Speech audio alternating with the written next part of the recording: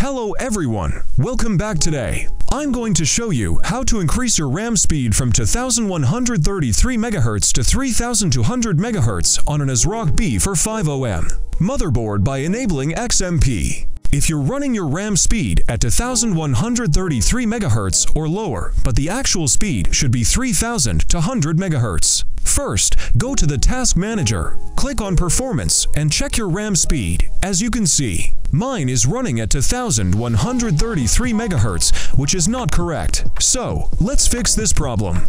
First, we need to restart our computer and press the Delete key on our keyboard to access the BIOS. Please note that the key to access the BIOS might be different according to your motherboard. In my case, it's Asrock B450M. Once we're inside the BIOS, click on the OC tweaker, and under that, find Load XMP Setting. It should be on auto, which is why the RAM speed is running at 2133 MHz. We need to set it to custom and click on the XMP 2.0 profile 1 dritter for 3200 MHz, and we're done. We have set the MHZ to 3200. You can choose your speed accordingly.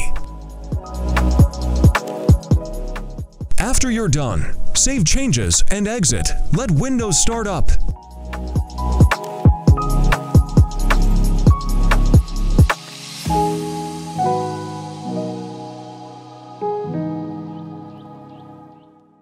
Now, let's open up the Task Manager and go to Performance. As you can see, the speed of the RAM is now 3200 MHz.